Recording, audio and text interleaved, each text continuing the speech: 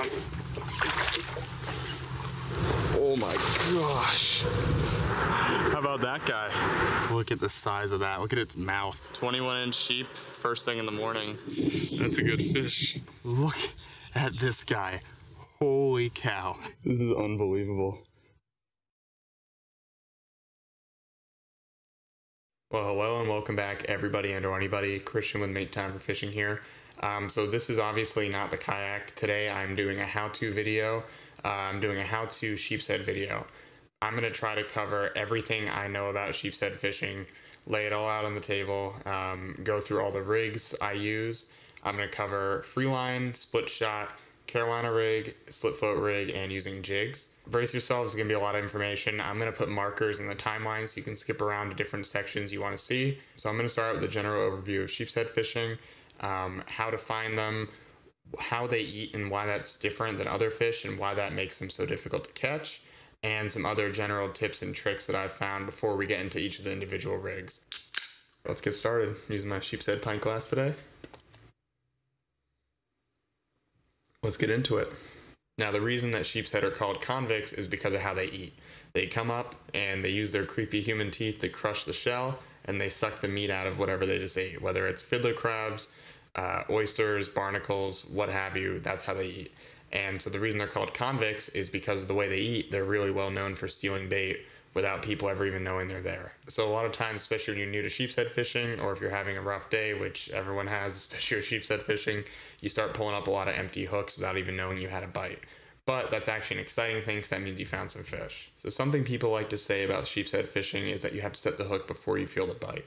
And while admittedly that might get you some fish throughout the day, we can be more efficient with our time on the water, and these tips and tricks and information I'm going to share with you today can help you to catch them effectively and hook up a lot more often. A real quick thing that's really helpful for people to know about sheepshead is that they like moving water. Now that comes into play in a couple of ways. One, they're more likely to feed on a moving part of the tide, meaning slack tide is not the best time to catch them. You can catch them then, but often that's not when you're going to get the most bites. Now in that moving water, look for eddies or current breaks. So that's the backside of a piling or a piece of structure where the current kind of swirls around. Now what those eddies actually does is it actually gathers up free food and food particles, whether it's shrimp or bits of crushed up clams and oysters, stuff that they like to eat anyway. Now what those sheepshead can do is sit on the back of the piling and not use as much energy because they're not fighting the current and just have free meals pushed into their face. So if you find a good looking spot and then drop the bait right in the eddy, that's going to be the most likely chance that you'll have at finding a good sheepshead, or any sheepshead for that matter. And people often see them feeding there. That's where most people see them for the first time, is feeding on the back of pilings. They come all the way to the surface. Sometimes you'll see them on their side, tail out of the water, feeding on the side of a piling. Now what those fish are usually doing is eating barnacles and oysters and soft corals that grow on the side of docks. And so that's one of the main ways that we're going to target these fish, is by finding those areas that have more barnacles, more oysters, and more soft corals growing on them. So what some people actually choose to do, and this isn't something I do, but I do know it works, is they will actually scrape pilings for those oysters and barnacles and basically use them as a chum in the water. Now I'm not recommending people do this, but if you do choose to do this, make sure you check with your local laws and regulations before trying anything like that. One of my favorite things to do when fishing is to target sheepshead on inshore docks. And the reason for that is it's a great piece of structure on the creek, and it's a really good way to find them. So when I'm choosing docks that I want to try, I look for how many pilings they have, how deep are those pilings, and how much growth is on the pilings. Older docks tend to have more growth on them, whether it's barnacles, oysters, soft corals, and all those things are things that sheepshead are seeking out to feed on.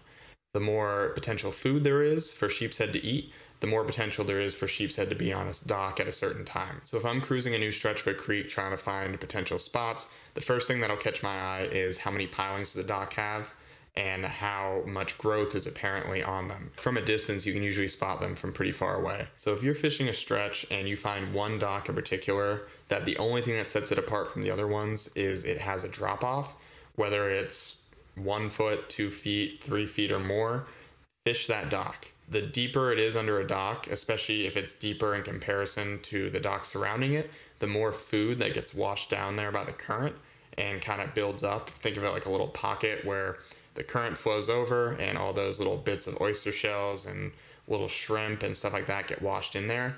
The sheepshead are going to cue in on that and start to gather there.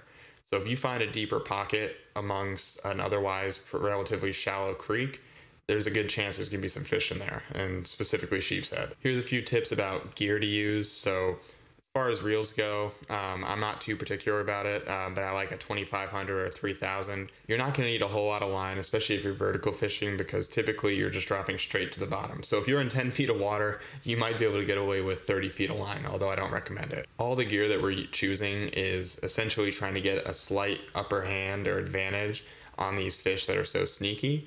So braided fishing line is important because it has no stretch, so you can feel those little subtle taps that those fish bring to the table. You feel everything that's going on with the bait when you use a braided fishing line. I usually use 15-pound test.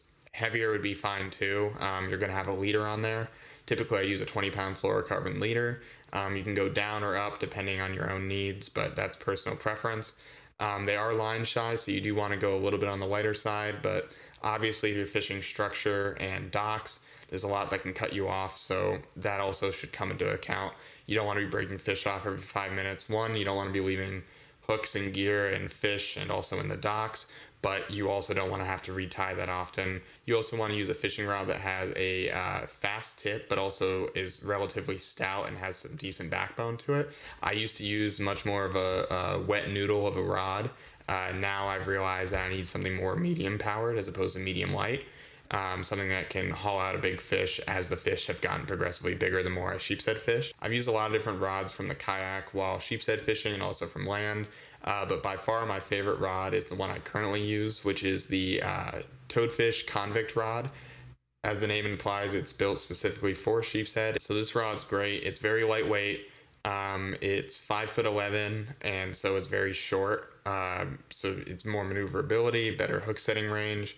And it also has a fast tip, which means you can see the really small amount of weight on the end of the rod with your light rig or when you start picking up and find the sheepsheads there. Another important thing I need to stress with sheepshead is you need to fish slowly.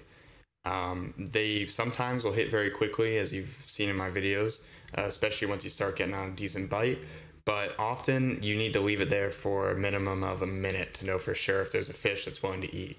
And when I say leave it there, I mean do not move that bait. The more movement, the less natural it looks. You can let it flow with the current, but if you're moving it against the current especially, it just doesn't look natural.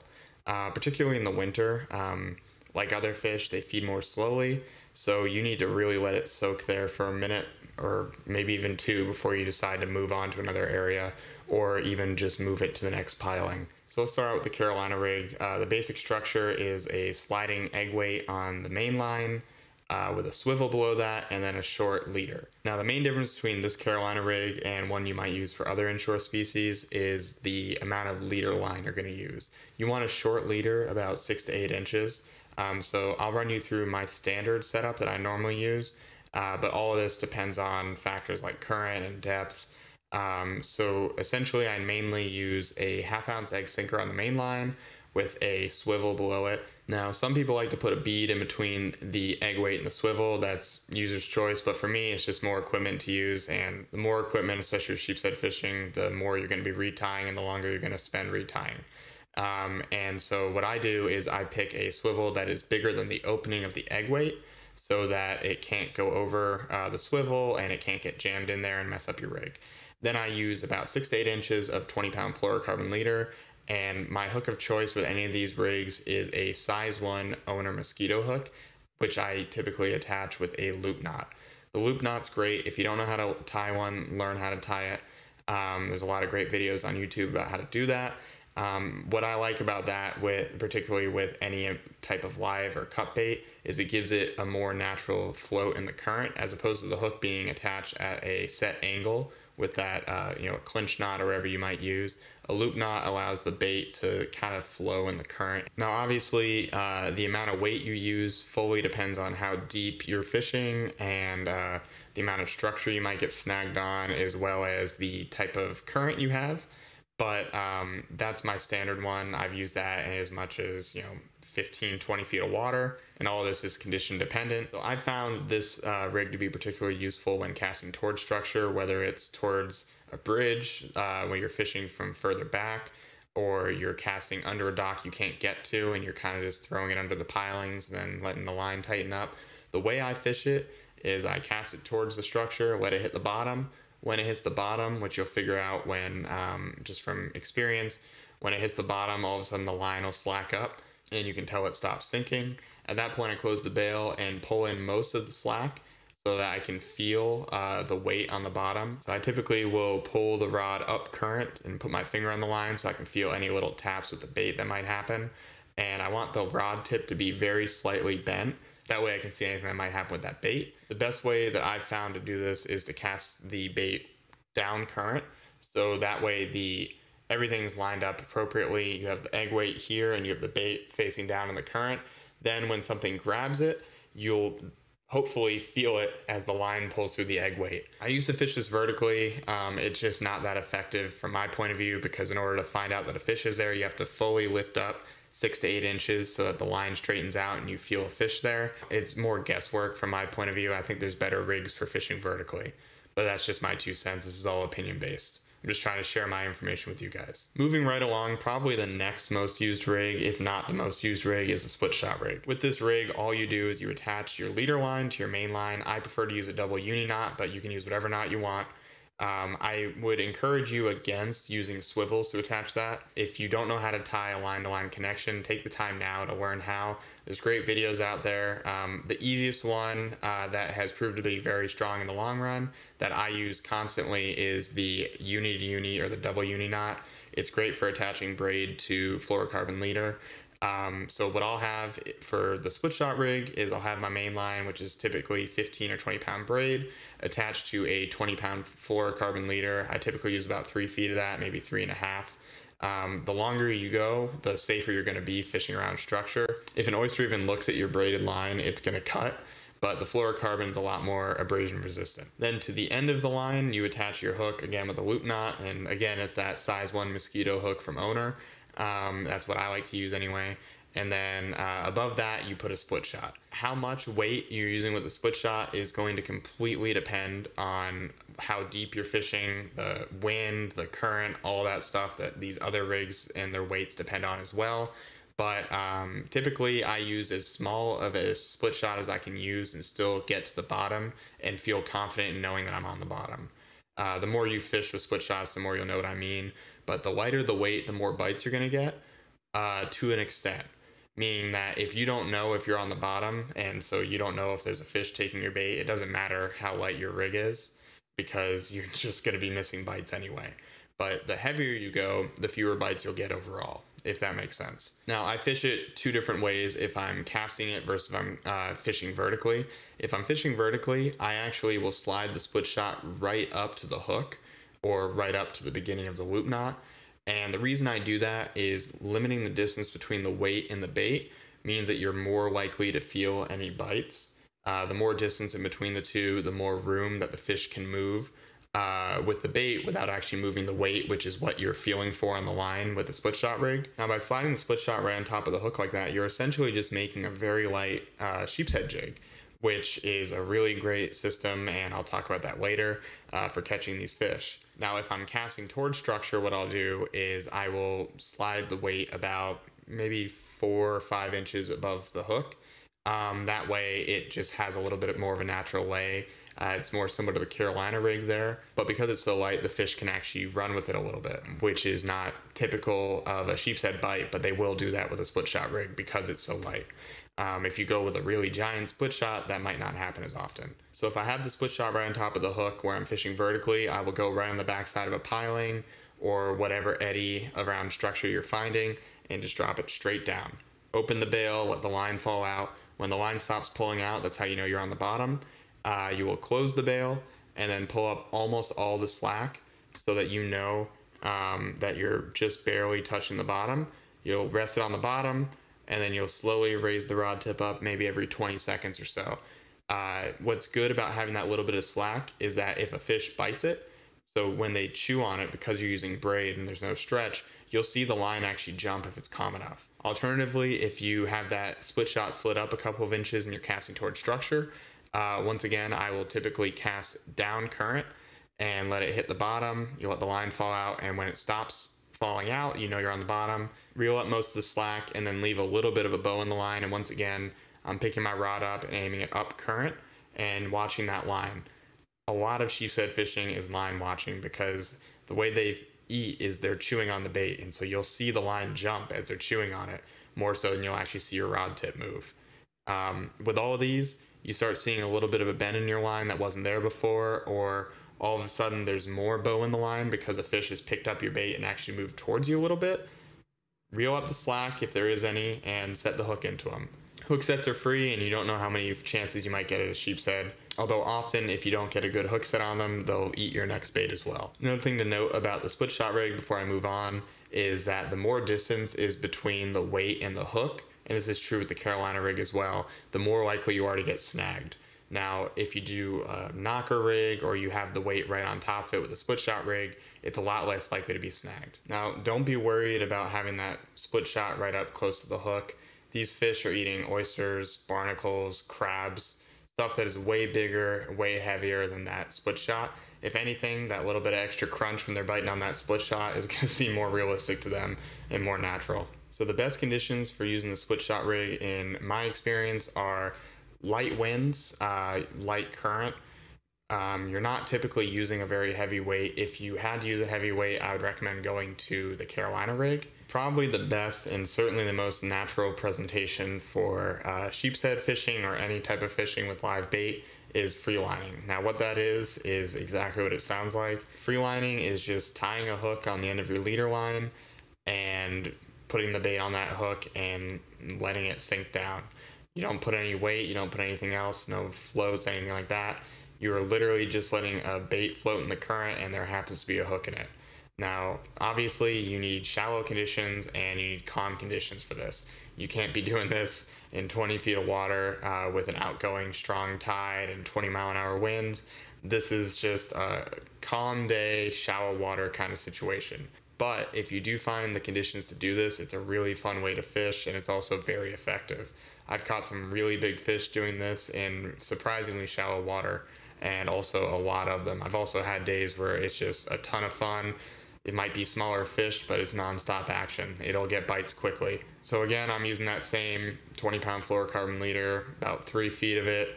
Length's not super important. You just want enough of it that you're not in as much danger of getting broken off if they get towards the piling. And again, that same size 1 owner mosquito hook attached with a loop knot. Best way to do this, definitely, to get into the spot that you want, is one of two ways. You either drop it perfectly vertical on the back side of the piling, it gets in that eddy and it goes straight down to the bottom, or you cast up current a little bit of the piling or the structure that you think the fish might be on, and watch the line very carefully as it sinks down slowly to the bottom. If it straightens out on you or it all of a sudden stalls out, the fish grabbed it, so set the hook. Now for the rig that I definitely use the most often, and that is using a sheepshead jig. Now you guys know, if you've been watching my videos for any amount of time, I love using sheepshead jigs. You attach it like a hook. Once again, I like to attach with a loop knot. Sizes vary greatly. They go down as light as, a quarter of an ounce. I've seen them even lighter than that, all the way up to several ounces. All of this just depends on the depth and the conditions you're fishing, the current and the wind, all that good stuff. I think these are best fished vertically. You can cast them towards structure, but I will only use these vertically out of personal preference. That's just the best way to use them in my opinion. Standard weight I like to use that I think is probably the most universal for most situations is a 1/2 ounce. I've used that in as deep as 15-20 feet of water and haven't had any issues getting it to the bottom. You go much deeper than that, you'll probably want to think about 3/4 or an ounce, as well as if it's super windy or strong currents. Also, again, you're going to want to think about those heavier weights. But then I've used an ounce in as much as 50 feet of water recently in my nearshore video. So there's a lot of applications for it. The way I like to do it is I drop that bait straight down on the back side of a piling, near other structures, whatever I'm doing. Let it hit the bottom so you'll see the line stops falling out. Close the bail, tighten up the line. Best case scenario, if the conditions allow for it, I'll keep the rod tip about 1 foot off the water, and lift it up just enough so you see a slight bend in the rod. So you know that the jig is still on the bottom, so it's not fully bent over, but you can feel what's happening. And that's really important, that you have that little bit of bend in the rod tip, which again is why it's important to have a fast or extra fast rod tip. Often sheepshead feed up, and what that means is they pick up the food off the bottom and they lift it off the bottom and sit there chewing it. Now, if you have that jig with your rod tip slightly bent and all of a sudden it goes like this and straightens out, you know a fish is currently chewing on it.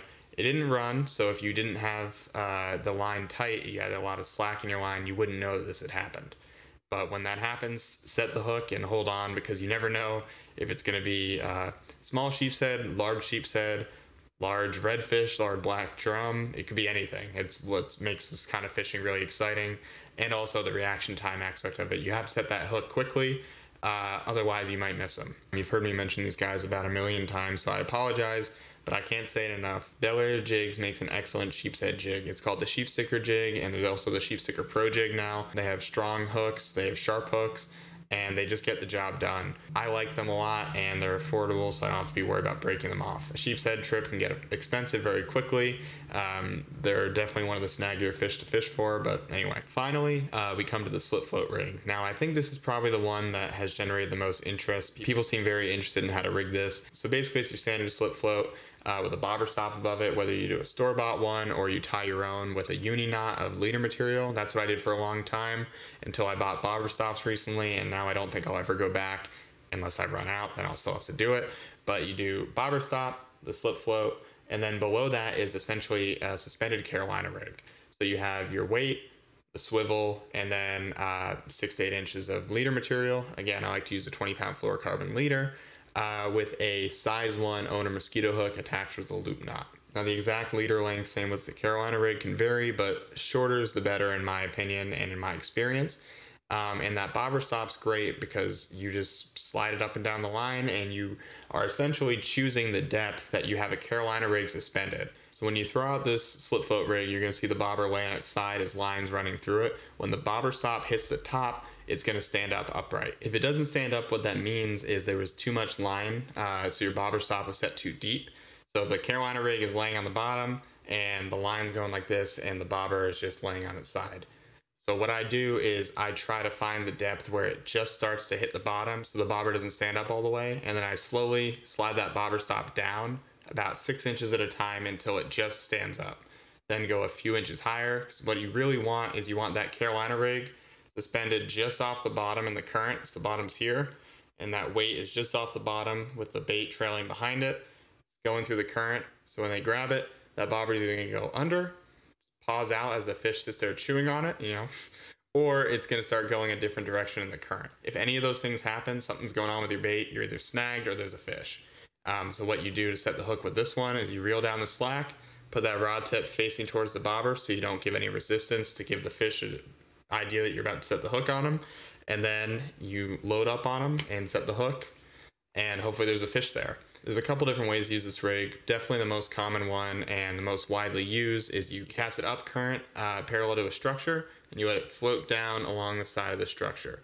Now, theoretically, it's going to cover a lot of water, and it's going to give a lot of different fish a chance to eat your bait. That's a really good way to do it. It does work very well, and it's pretty effective at finding fish in a short amount of time. The other way to use it is to drop it straight onto the back of a piling in the eddy, again, like I do with a lot of my rigs, and really what I recommend, because you're looking for the spot within the spot when you're sheepshead fishing, and the eddy on the backside of a really gunked up, built up piling is definitely a spot within a spot. Best conditions for a slip float rig in my experience is a slow bite, meaning you need to just let the bait sit there for a while and keep an eye on the bobber, see if you get a bite, or a bite that has been really hard to get a handle on, meaning you're pulling up a lot of empty hooks and you're not feeling any bites. A bobber is also often referred to as an indicator, which is what it would be doing in this situation.